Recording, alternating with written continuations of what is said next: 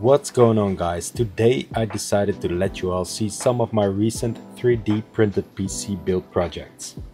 This idea of creating custom PC builds actually started a while back when Palit introduced their Palit Maker feature, the one that lets users design and swap their own custom GPU covers.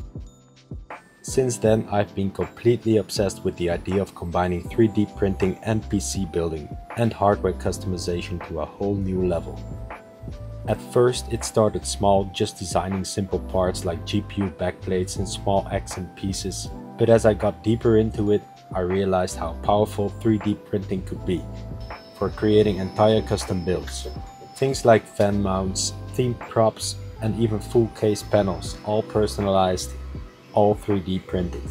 With the Palit Maker feature you can download files for the Gaming Pro, Duo and Wide Series GPU. All you need to do is click download on the exact model, load them in your 3D slicer software and send it to your 3D printer.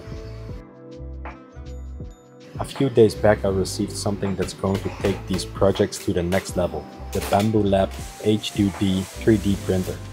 This thing is an absolute beast. The BambuLab H2D is known for its high speed and precision. It features a Core XY system, auto bed leveling and supports multi-material printing, which means I can print parts in different colors or materials in a single run.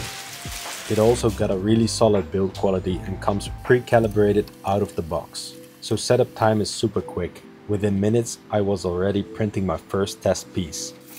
So the first thing I tried printing was a new GPU cover using the Palit Maker STL files for my Palit RTX 5070 Gaming Pro S.